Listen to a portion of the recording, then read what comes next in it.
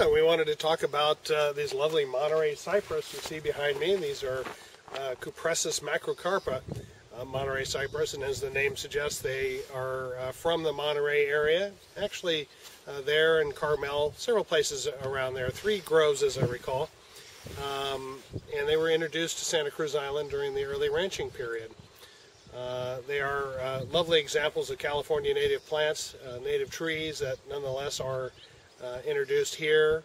You find them on Santa Rosa Island as well. They were planted in several places here in Scorpion Canyon. You'll also find them on the road to Smugglers, that beautiful grove called Delphine's Grove. Cypresses are stand out, and most of us in California know what they look and feel and even smell like. They have that pine-like smell to them and the little round cones.